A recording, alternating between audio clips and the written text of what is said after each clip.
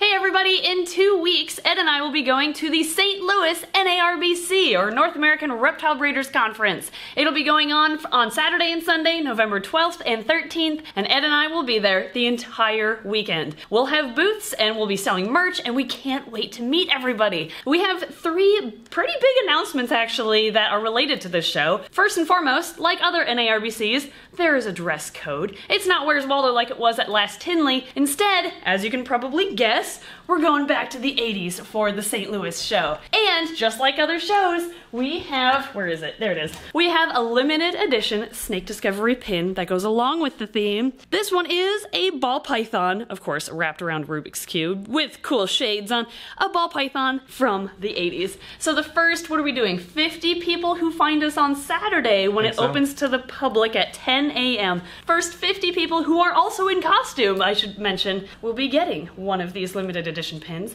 And on Sunday, the first 40 people to find us when it opens at 11 to the public will also have a chance to get one of these pins. So if you miss out on Saturday, you can still get one of these pins on Sunday. So please arrive with your best 80s attire. I feel ridiculous right now, I'm not gonna lie. Also, if this video gets 150 views, Emily has to wear that. No, 150,000. Yeah, 150. 100, I don't want to wear the tutu. There is a tutu that came with this outfit. I don't want to wear it, but if this video gets to 150,000 views, I will wear it to the St. Louis show. So anyway, that is our dress code for the upcoming NARBC show. Can't wait to see everybody's 80s outfits. The second big announcement of 3 is that we are doing another adoption event at this show. Because the adoption event with leopard geckos went so well at Schaumburg, we found so many amazing forever homes for the surrendered leopard geckos. We are going to be bringing more leopard geckos that need homes. This is Cheese. Cheese is a 6-year-old leopard gecko who's very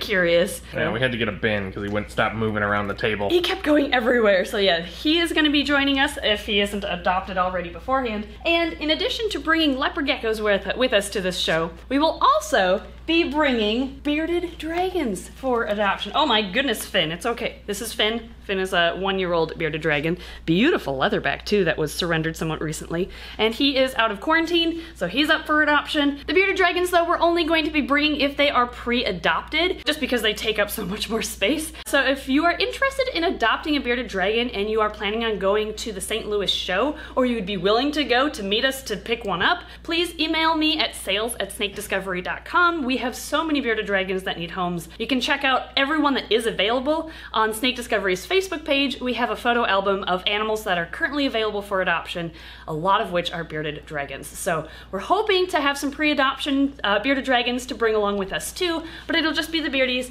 and the leopard geckos that we bring with us to St. Louis. All right, third big and final announcement.